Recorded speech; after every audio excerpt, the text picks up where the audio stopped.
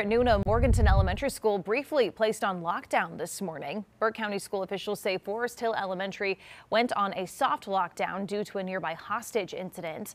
Officials say the incident involved a man and his girlfriend at an apartment nearby. The school system notified parents that all instructional activities would take place within the school building until that lockdown was over. Officials say a suspect may be in the area, but overall the scene was clear. More information is expected later on today, and of course we'll keep you updated both on air and online at qcnews.com.